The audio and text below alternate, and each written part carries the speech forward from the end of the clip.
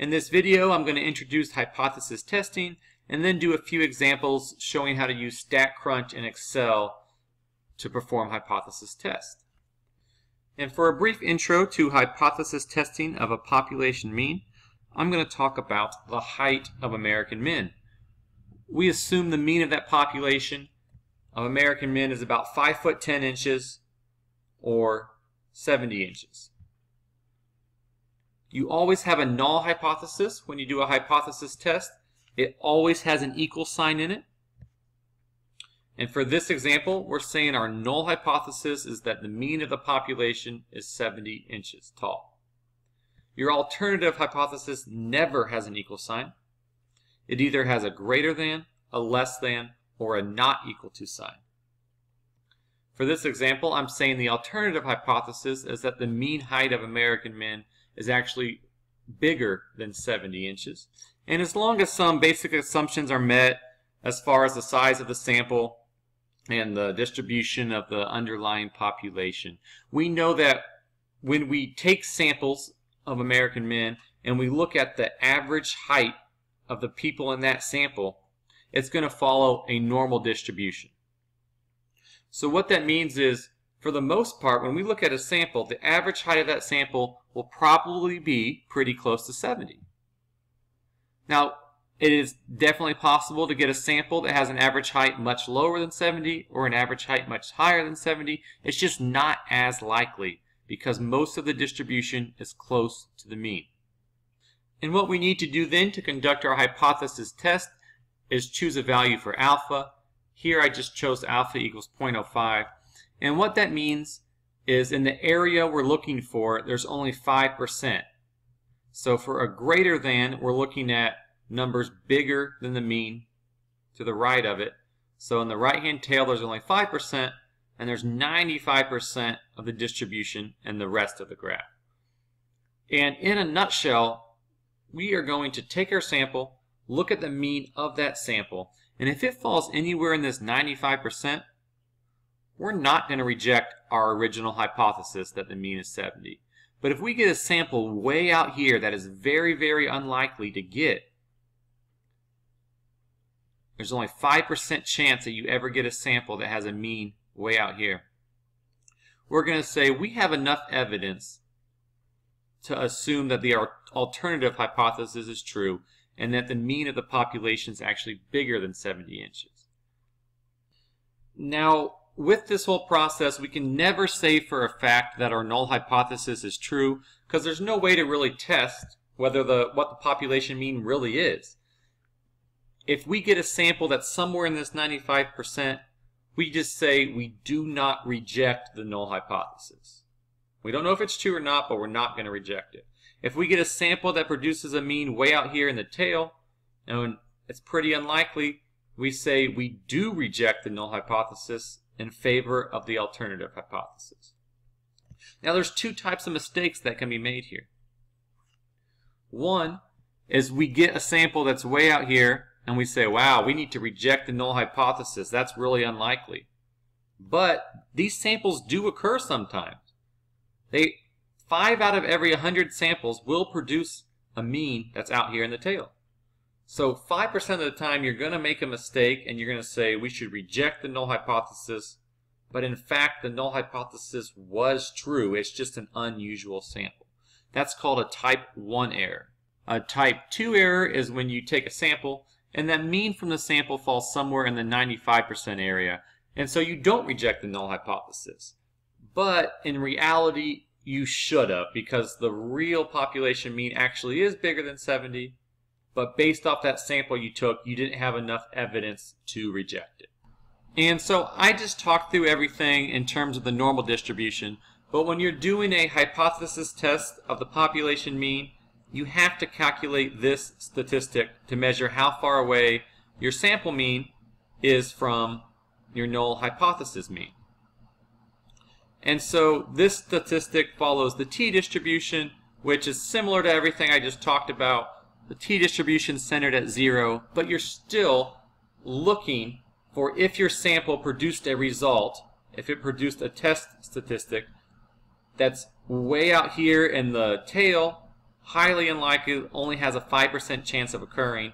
If it does, reject the null hypothesis. If your sample produced a statistic that was in the 95%, then you don't reject the null hypothesis.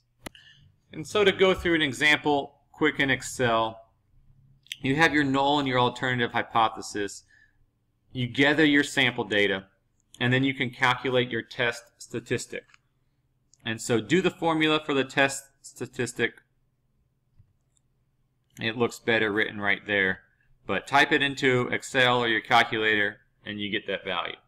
And then you need to know your critical value. So ignore this for now, but you need to know the value of alpha, and this is completely made up by the person who is conducting the hypothesis test. They could choose alpha 0.01, they could choose alpha 0.05. Let's talk about 0.05 first. So you need to find that, basically you're finding that cutoff value for where there's only 5% left in the right-hand tail.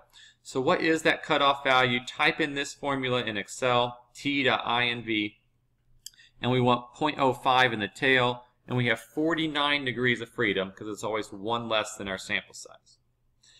And Excel gives you back the cutoff value for 5% in the left-hand tail. Excel always gives a left hand, but by symmetry, the right-hand tail would be a positive 1.67655.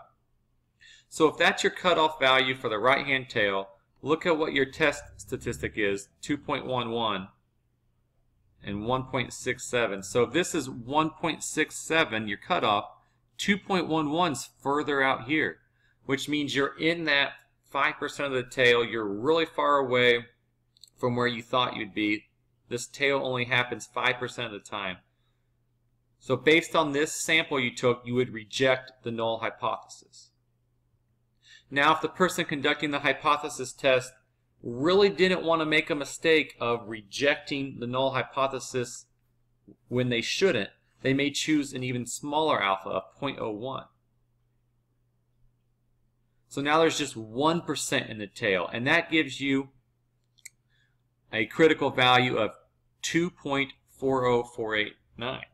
So think about 2.4 compared to this, 2.11. So if this is 2.4, 2.11 is now here in the shaded in red part. So if alpha is 0.01, we would not reject the null hypothesis. Another way to test the null hypothesis is the p-value test.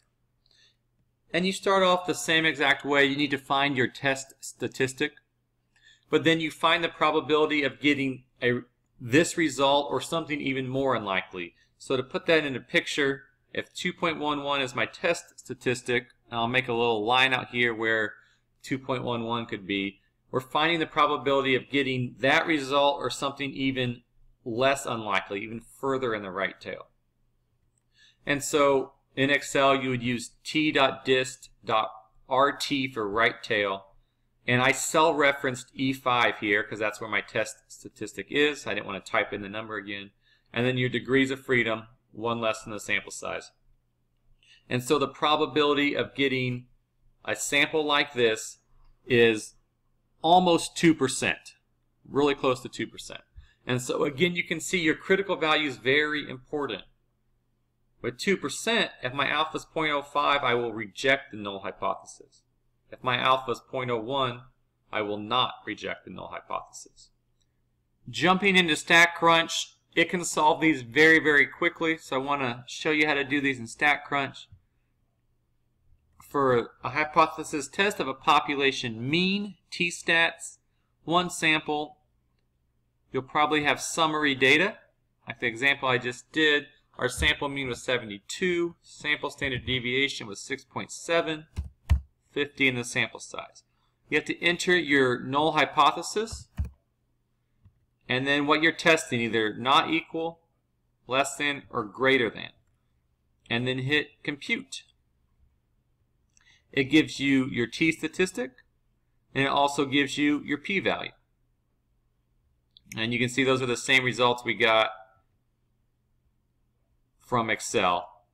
It rounded the p-value to 0.02.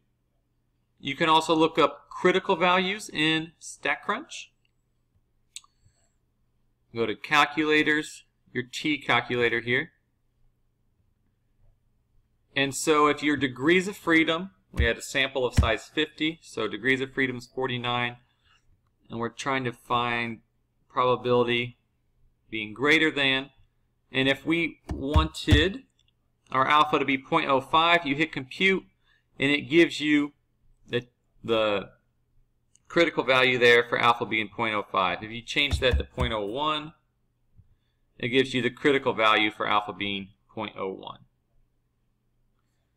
If you're doing hypothesis testing for a population proportion, do proportion stats. And again, enter in the information from your sample, your alternative, and your null hypothesis. If you're using Excel to do hypothesis testing for a proportion, you'll be using the normal distribution instead of the t distribution. In calculating the test statistic, make sure you use the right formula for that. It's on page 487 of the textbook. And back in StatCrunch here, if you're finding the critical values for a hypothesis test of the population proportion, you need to make sure you're in your normal calculator. So calculator's normal.